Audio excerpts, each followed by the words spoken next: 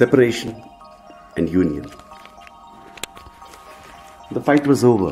The pain of separation too was over. The futility of separation too was realized. But each did not know that it happened in the other too. He came back after the fight.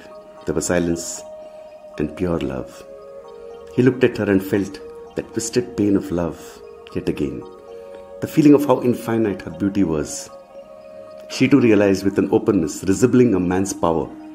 She wanted him. The words were spoken, indirect words of reconciliation. The lights were dimmed. He moved to her with trepidation. And it was that strange madness again. She gasped, wondering how she had lived without this. All these days of separation, he kissed her and she received him with all the worship of man and womanly hungers. They explored each other to the limits, and then finally the union was complete with the screams and the ecstasy. It was peace and bliss once again. After the separation, there is always union.